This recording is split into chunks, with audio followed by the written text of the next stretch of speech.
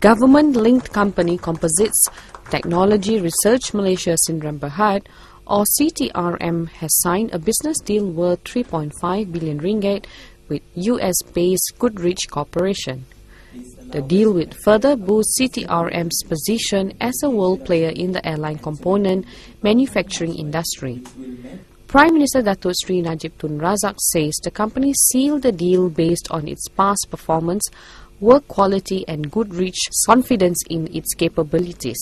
Nilai kontrak yang diterima adalah bernilai 450 juta bagi tempoh 5 tahun akan datang. Tempoh kontrak pula adalah berdasarkan kepada tempoh hayat pesawat yang dikeluarkan, dan pada anggaran CTRM, nilai keseluruhan kontrak ini adalah sebanyak 3.5 bilion ringgit untuk tempoh 20 tahun. He said this when announcing the GLC's success in securing the contract Friday. Najib says the Goodrich contract will increase CTRM's current book order of 3 billion ringgit to about 6.5 billion ringgit. He says CTRM's book order is expected to increase to 8.5 billion ringgit at the end of the year through more new contracts from various customers.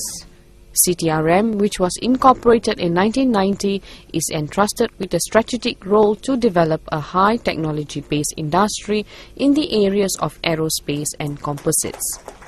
Goodrich Corporation, a Fortune 500 company, is a global supplier of systems and services to aerospace, defense and homeland security markets. Charan Jekau, The Star, Malaysia.